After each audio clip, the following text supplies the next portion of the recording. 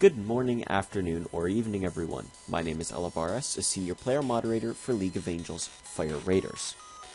This is part 3 of Building Your Team, where we take a look at male heroes, which ones work well together, and male team compositions, and where we also take a look at which angels you should be using, whether you're free to play or pay to play. So, without further ado, let's hop right into it. So first, I'm going to just go over each decent male hero. I'm going to go over their pros and cons, generalize. I'm not going to go super in-depth, and then probably talk about a little bit about how you can form your team composition around a certain hero. So starting off, let's take a look at Headless Horseman. Headless Horseman is mainly useful because he can work in the front line in the late game, mainly thanks to his dodge stats, especially when combined with a 6-star Angel. He's not as good early to mid-game, first because you can't get him. You have to unlock from the Ancient Arena. But mainly just because he doesn't offer enough damage to be viable as a back laner, and he's not tanky enough to be viable as a front laner. So until you can get that 6-star Angel, until you can get those high rune levels and high dodge stats on him, that's when you can use him in the front line. Albeit he is still a little bit squishy. So, he will work well with another line damage dealer. So if you're not running a full male team, if you're running someone like Nightblade, you can run her behind him and you get a full line of damage. Draconia would work behind him as well, but obviously those are females. So if you want a male, there's obviously less male line damagers. But you could maybe run someone like Byron if you're deciding to run Byron, but we'll go into that later.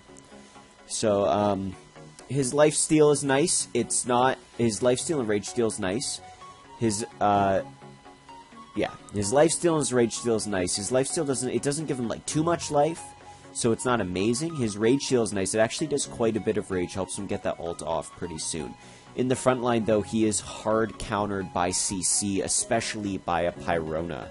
Pyrona will shut him down completely. Moving on to the next hero, we're going to take a look at Elder Dwarf.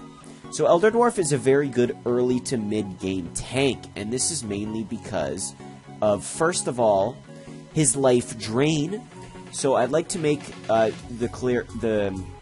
like to stress the difference between a life, I think this would be a life drain, versus a life steal. It may not be I don't know what it would really be called. But this is not a life steal, which means regardless of how much damage he does, he will still get a great heal off of hitting a hero. It doesn't matter if he hits 20,000 damage, doesn't matter if he hits 10 damage. He's still going to get the same amount of healing, which is good. Because if this was a life steal, it would rely on how much damage he did, and obviously as a tank, he's not going to do much damage. Indefectible is obviously really good for him, because the shield is really nice. He pops it up first thing in the fight, and because we have this do as much damage as possible meta, it's good to have him popping it right away. It doesn't block tons and tons of damage, but it does block extra damage if there was an attack that would break the shield instantly. That said, he is countered pretty hard by CC, since he does rely on that shield and that life drain to keep him alive, so a Pyrona will shut him down as well. His line stun is nice, albeit a little unpredictable. It is a good 2-turn stun that can hit a backline target, which is what you want. Next up, we're going to take a look at Knight Sentinel. Knight Sentinel is one of the best archers in the game. He has extremely high damage, he has lots and lots of crit adding to his high damage, and he has armor piercing. And armor piercing is the biggest thing. This is what makes him so good, just because there's a lot of heroes that have quite a lot of toughness. Not toughness, but by toughness I mean defensive stats.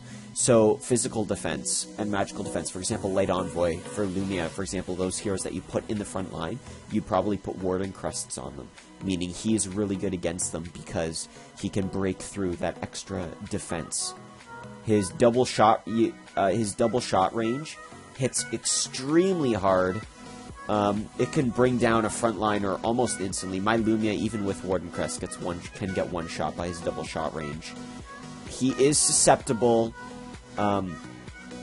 He is very susceptible to dodge because he does not have much of a hit rate boost.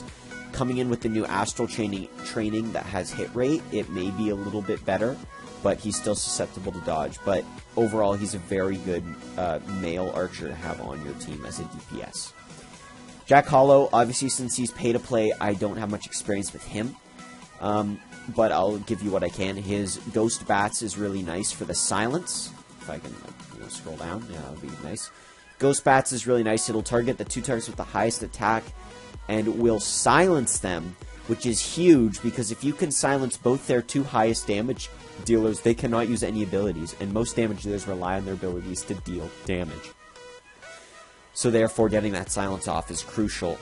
Although I believe it is on like the 2nd or 3rd turn that he casts it, so it may be it may activate a little too late to help you, but it's still nice when it does happen. He deals quite a lot of damage, and he fits the meta well because the meta is for damage dealers is flash crests with attack percent, because you want to deal as much damage as possible as quickly as possible. So because many of his abilities scale with the amount of agility he has, that makes stacking flash crests on him even better. He'll attack first, and he'll do way more damage because of that agility boost. So the meta really fits his abilities. Next up, we have Hellhound. His lifesteal attack. His lifesteal is good for some moderate sustain. It's nothing amazing. It's not going to keep him alive single-handedly, but obviously it's nice.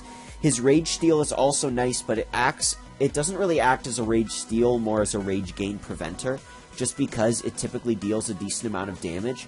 So the damage he deals kind of outdoes the rage that he steals. So it's like he steals some rage, but then he deals damage, so the rage bar goes back up. So it doesn't really matter as much. Like, he's not really making them lose rage, he's just not making them gain rage. So that's one thing you have to be aware of. He will do solid damage to an enemy squishy backline target, so I'll look out for that. He's a pretty solid damage dealer, assuming he hits him, although he can be susceptible to dodge, so you have to be careful about that. Although because this increases his hit chance, could help him out there. His shield is good for his own backline, the Guard of Wind, that'll decreases all damage by 21%. At this level, at a higher level, it'll obviously probably stack up to about 30%, which is obviously good to help your backline, give him some more survivability. Exorcist. His AoE silence is awesome. Assuming it hits, and it has the chance of silencing their whole team, which is insane. Silence is such a powerful spell. So that is a really good ability. His silence is amazing. His purification can be really clutch if you're facing some Condi and stun teams. However, he is a very situational hero, and you give up a lot of DPS to have him in your team. So obviously he's given you basically no DPS.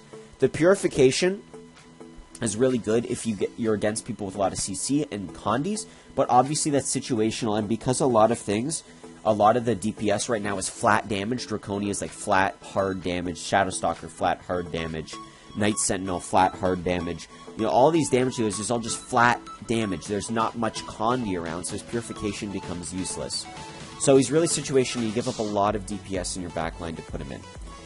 Next up, we have Nether Knight. He is a very good early to mid-game tank, although he doesn't work super well late game. This is for a few reasons. Mainly because his defenses aren't amazing. He's very susceptible to magic damage, and he relies a lot on his shield. Yeah, this light shield. This shield is amazing. He can be at no health, pop the shield, get back up to full because of it. It blocks a lot of damage and heals him because it converts the damage to HP. So the shield itself is amazing. But that means he basically relies on this shield to keep him alive. If this shield does not proc, if he gets shut down by CC, he's dead. Like, there's nothing you can do to save him. His ultimate is useless just because it's life steal. That means it relies on how much damage he does. And because he's a tank, he hardly does any damage, so he's not really gaining any HP. He's gaining like 3k HP, which is basically nothing and pretty useless. Next up, we're going to take a look at Bamboo Fighter, one of the best DPS in the game. Insane damage per second. Hey, look, I can upgrade stars. Nice. Insane damage per second. He can one-shot most backline targets. He's definitely one-shot at my backline quite a lot. He has very clutch rage gain. A lot of the time he can ult by round 2, especially if he's hit, which makes him very good in this meta of dealing as much damage as possible as quickly as you can. He's always using an ability. There's no such thing as an auto on him unless he's Chaos, so he's always dealing good damage. He always has good side effects. He's got that backline stun with his Aerial Crush, amazing damage with Bamboo Flurry, and lowers the target's attack, but that doesn't even matter because typically he just kills them anyway. So if you have him, use him. He's very, very solid DPS choice. Oh, one other thing. You can use him in the front line, although I would not suggest it as much just because, well, on the attack, go ahead. On the defense, I would not suggest it because he is shut down hard by CC, and if he gets sheeped, he's obviously doing nothing for your team, and you want him alive to deal his damage. So on defense, backline, on attack, you can put him in the front line just because you can control him. Illusionist, obviously, I've never really used him. I've never really seen anyone use him. It's hard to say if he's really that good, so, you know, the jury's still out on that one. King of Bones, yeah, he's a little subpar. Not really your greatest DPS choice. His Blaze is nice, because it does quite a lot of damage, although it is on a chance, so you really rely on that chance for his DPS, because that's his biggest DPS. It ignores defense, because it's a Condi. It's a Condi, so it ignores defense, making it have the capacity to do a lot of damage. But he completely relies on that Burning Blade. His Chilling Sweep, his first ability, is really strong if he can hit the back line, but that's assuming he can hit the back line. He needs to bring down the front line first. So it's really pretty useless on the front line. It does decrease defense, so it's nice, but it will hardly do any damage.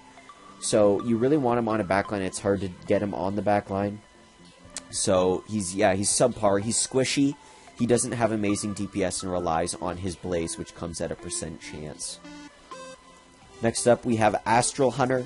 He's got pretty decent damage. His ulti is pretty good because it brings AoE defense decrease, which is really nice, especially on their backline, because that means you can deal even more damage to their backline and bring them down very, very quickly. Although, another thing to say about his ultimate is that it doesn't have enough damage to bring down any hero in one hit, meaning that he has the potential just to feed rage. What else can I say about him?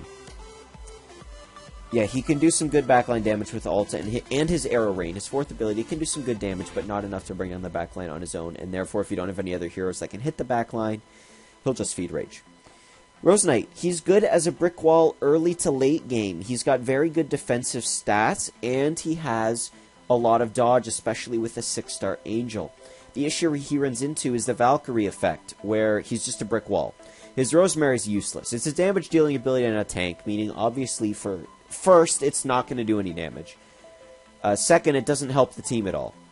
So it's useless because it's damage-dealing ability on a tank who has no damage.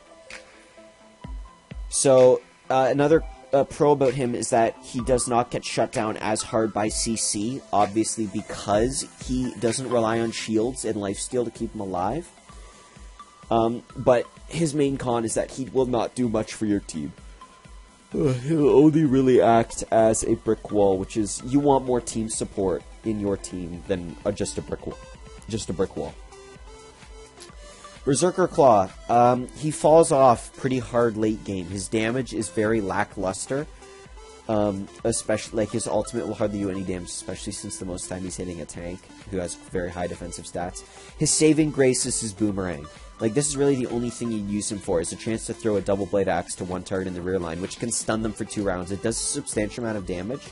So that's really his saving grace. If he uses that Boomerang, hits that backline target, locks it down. That's the only reason you'd use him. So, obviously, because of that, there's better options you can have. His damage is lackluster, so, yeah, he's good early to mid-game, falls off as you get farther into the late game. Dark Paladin is a pretty good tank, especially now that we have this meta where you have to deal as much damage as possible, as fast as possible, but where it's a lot of single target, like, burst skills. It's not really damage over time.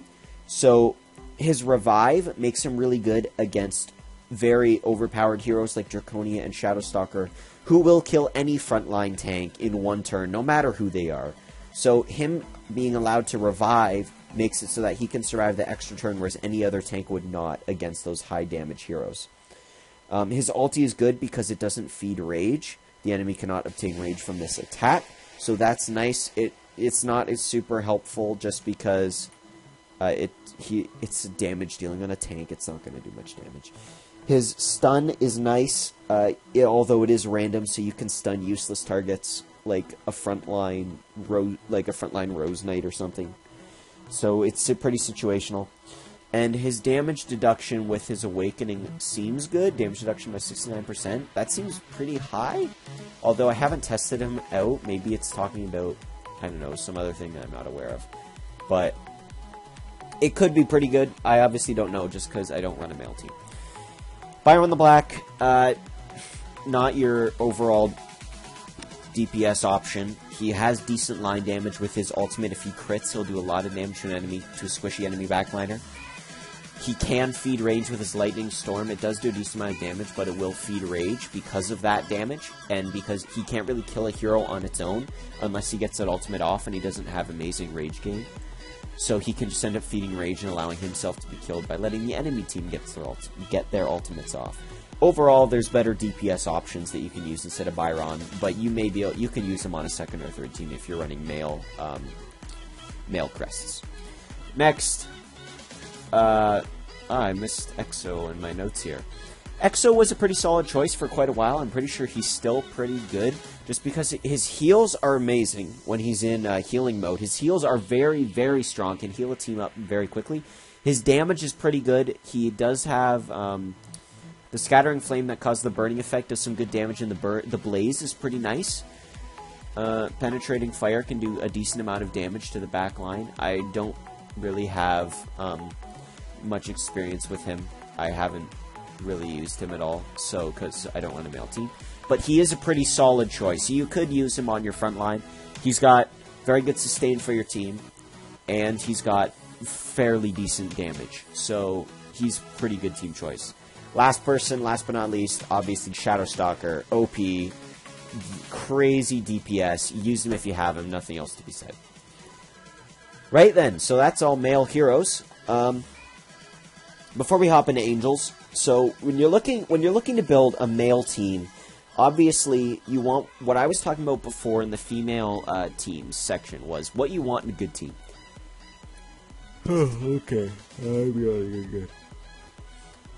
Right, so obviously you want heroes that can work together.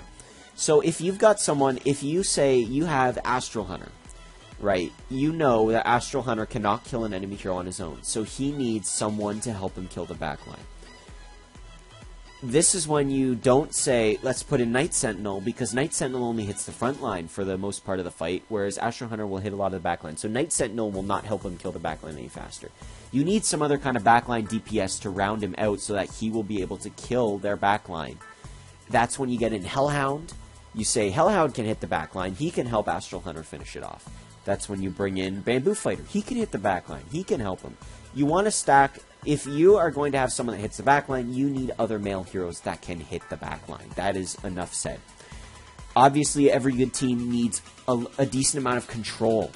I forgot to mention this about Headless Horseman, but his silence is really nice. It's got a very high proc rate at higher levels, so his silence can be really strong. That's obviously hard CC, especially in this meta, where a lot of damage comes from abilities. So silence is really nice. So you want CC or silences on your team. You put in Elder Dwarf, say he's got a stun. Okay, that's good. We have a stun. Put in Headless Horseman. Okay, we've got a silence. You want to be careful about stacking teams that are just like Nether Knight, Rose Knight, Night Sentinel, Hellhound, and like someone else in the back line. And like Astral Hunter. I mean, then you're just you have 0 CC on your team. You need CC. Because if you can't out-damage the enemy for some reason, if they've got a better hero, you need to make sure that they can't bring down your whole team in one turn. You need that CC. So make sure you've got a good balance of CC. If you have Night Sentinel obviously brings no CC. Make sure you've got someone who's got some crowd control. Get a Bamboo Fighter for his backline. Backline shutdown. Get an Elder Dwarf so that he's got his boomerang. Dark Paladin for his stun, albeit it's random, so it's not as good. Berserker Claw for his backline stun, lock down their backliner. Or if you don't want as much deep, oh yeah, Exorcist is an obvious option for, with his ultimate and quite a bit of lockdown. If you don't have a lot of control stacking heroes, you can just run insane DPS, like run Shadow Stalker, run Bamboo Fighter. You don't even need control because you're going to bring their team down in one turn anyways. So yeah, make sure you've got a good balance. Sustain is nice. You don't want to place an overemphasis on sustain. You don't want to stack up your team with Exorcist and then like Exorcist, I wouldn't really put him in your arena team just because you want more his pretty situational, especially this purification, and you want as much DPS as possible. Putting him in sacrifices a lot of DPS. So some sustain is nice, although you don't want to get purely sustained heroes typically. Typically, you don't want purely sustained heroes. So, some sustain on a damage-dealing hero can be nice. So, like Hellhound's backline, like he's a lot of damage, but he does have that extra backline shield to help your backline. So some sustain, although he still is bringing good DPS. So you want to make sure that you've got that it's not just sustain that they're bringing. So yeah, overall, that's all I can say. I'll probably have another video where I'll go into specific team compositions you can run. Like, if you want to run Mail and you're free to play, what is a good team comp you can use? But for now, I'm going to now go into Angels. So, I haven't experimented with a whole lot of Angels. Let's start. So, it does not really matter what mid-game Angel you choose. Late game is all that matters, so no one really cares, like... It doesn't matter if you choose an Angel in the mid-game. That's a little lackluster because all the mid-game Angels are lackluster. None of them is going to do anything super special. So, make sure that you don't worry too much about that. Just pick a mid-game Angel. It really doesn't matter. It's late game that it counts. So, yeah, I'd like to say I don't really have many. I haven't had experience with a lot of good Angels because I am free to play. I just have my Liberita here, my favorite Angel. Well, thus far anyway. I got up to 6-star. So I don't have experience with a lot of other Angels. So let's start by saying right now, best free to play Angel just released, Pandora. Main reason for this, she can go up to level 100. This is the highest level cap thus far, and level cap is huge because it allows you to give even more bonuses to stats for your heroes. A level 95 max level 95 Angel and a max level 100 Angel are there's pretty big difference there because a max level 100 Angel will have a better percent added for each stat. So I think, like, what's an example?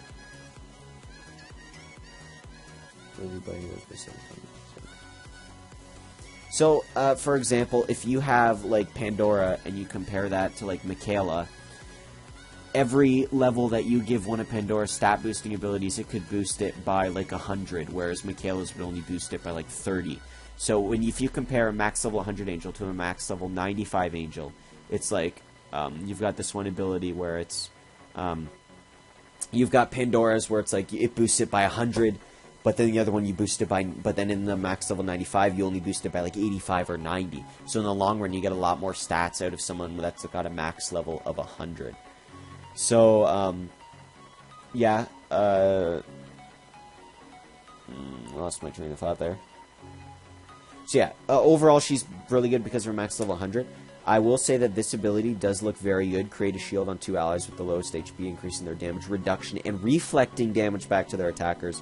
Reflecting is huge here, just because the meta deals much damage as possible, as quickly as possible. If she can get that damage reduction up, those extremely heavy hitters on the back line are going to get hit with massive damage right back at them after they fire off their abilities. So that is a pretty solid ability. This one here, damage all heroes, reduce their defense and resilience. Damage is going to be negligible. It always is on Angels. Reduce their defense and resilience. Depends on how much it reduces, but this can be good, although it's lackluster compared to this ability. This is her shiny ability, I would say, right here. And with the lowest HP, usually the backline, so that's even better. So, she's also really good because she's not that hard to get. She is in the Angel Trial shop for 2,000 gems for 5 Stole Stones. I'd saved up about 200,000 just because I didn't have anything else to spend it on, so I'm maxing her out right now. I started 3 days ago. I was already at 4 stars, so. She is a free-to-play, which is huge, so you free-to-play players, this is who I would go for your late game. You want Pandora right now. Yeah, so that's all I have to say about her. Right now, probably the best free-to-play angel, probably the best pay-to-play, just because there's no other level 100 angels yet. Isolde seems pretty good, although, again, I haven't really tested her. This ability is pretty huge. The damage is not what I'm looking at. It's the preventing rage gain, which is big against most teams, especially because where's the damage to targets with the highest attack. So she's going to be preventing their DPS from gaining rage for a turn. That means that they can't ultimate, and usually the DPS they ultimate is where they get a lot of their damage from. So that's what makes this ability quite good. Well, at least it seems so, assuming it procs decently often. This one, heavy damage. I really doubt heavy damage. Hughes with the highest HP means it's going to hit the tanks, prevents them from being healed. There's really no healing right now in the meta, so probably not a very useful ability. You're really going to want the freezing Tempest is her best ability right now. So next we're going to look at Celeste. Celeste has always been a top choice just because of her stun. Her stun is her shining... yes, this one. Her stun is her shining ability. It can summons the Light Orb that targets 2 enemies with the lowest HP, damaging and stunning them for 2 turns. Lowest HP means by default it's going to be the backline. And because you've probably got a lot of backline DPS, the backline's always going to be at the lowest HP, which means you're going to lock up their damage dealer. So that's really good. Although she is falling off just because there are other angels introduced with higher max levels. So you're getting a lot less stats from her than you are getting from another angel. And as the level gets higher and her level gets lower in comparison to theirs, her stun starts to miss more and more. Next, Victoria. That's not Victoria. Victoria is decent with... She does have that buff removal from the enemy. And she does have this removing 2 debuffs from allies with the lowest HP on your team. The issue, though, that she has is that it's really just raw damage. Like, that's the meta, right? Like, you don't get much Condi. It's all just raw damage. So she's really not removing debuffs on your team. There's really not many debuffs to remove. It's very situational. So overall, I wouldn't say she's super amazing. Use her if you have her, but I'm free to play, so I haven't really leveled her up. And then there's Liberita. One thing I will say about in Arena, she's not very good. Her damage is extremely lackluster. The lowering defense is nice, but it's only for like 1 round. This ability is very interesting. It disables buff gain. Typically, this is seen in disabling shields. In Arena, her targeting is terrible with the AI. Like, I honestly... Oof, man, the AI for that needs some work. She just targets the most random targets with it. And... it's really never useful. Like, you'll use it and it's like, if someone was to shield that target the next turn after she used that, it's good because the shield won't proc. But you don't get many shields popping up in Arena, and you need the shield on the target that she hits on that same turn. So it's not very useful. One thing I will say is that she's amazing in the Demon Trial.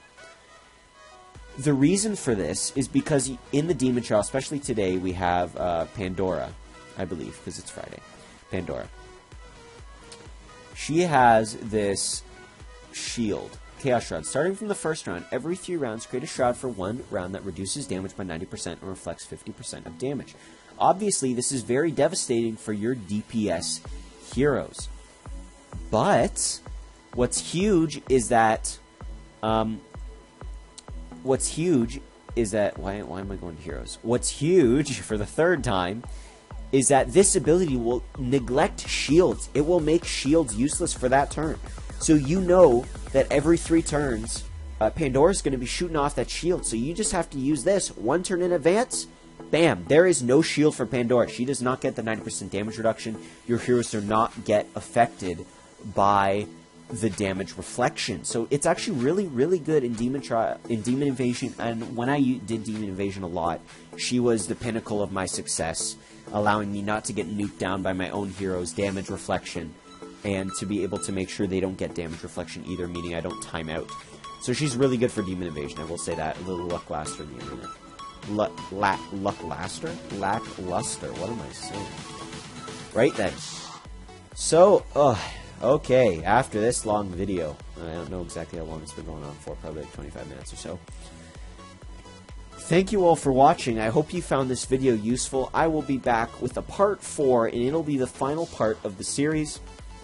And it'll go into specific team compositions that you should use. So, for a female team, what team composition should I be using?